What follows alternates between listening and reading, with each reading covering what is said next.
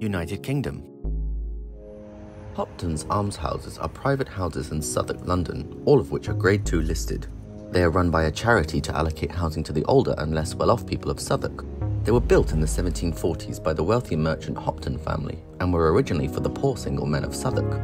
In the 1980s, the buildings were slightly reconfigured into single-bed houses where they were repurposed for the older people of Southwark. The committee room is still used by residents today, and the extensive green space making up the land they sit on is very uncommon for the area.